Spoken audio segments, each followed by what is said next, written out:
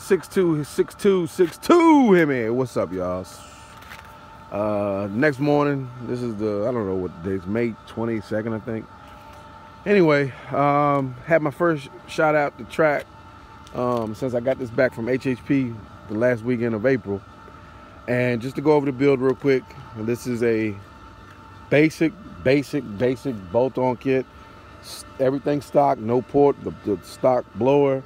It's not ported. It's got a 285 grip tech. I already had the JLT intake. I have the HHP heat exchanger, single piece drive shaft, DSS single piece drive shaft, BMR, upper and lower, trailing arms, DRS diff brace,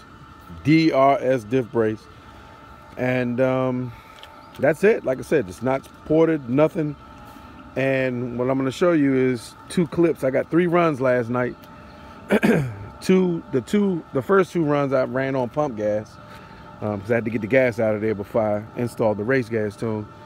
I'm only going to show you 2 races because, excuse me, because my second run I was running no time, as you can see.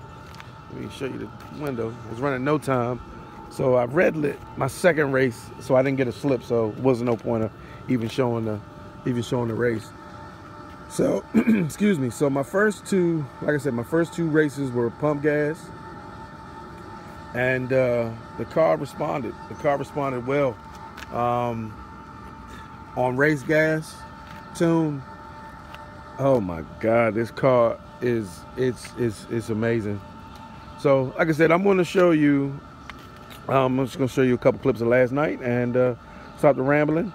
And real quick before I go, shout out to Fu Manchu. He gave me gap sauce the first 2 runs, but again, I was on pump gas. He's set up a little bit different than me, but I'm gonna put a link to his channel in the description.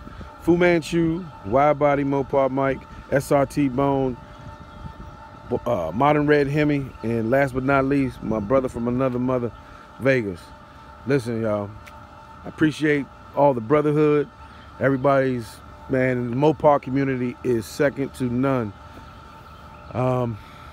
Listen, like I said, I'm just gonna get to the video. Enough of the rambling.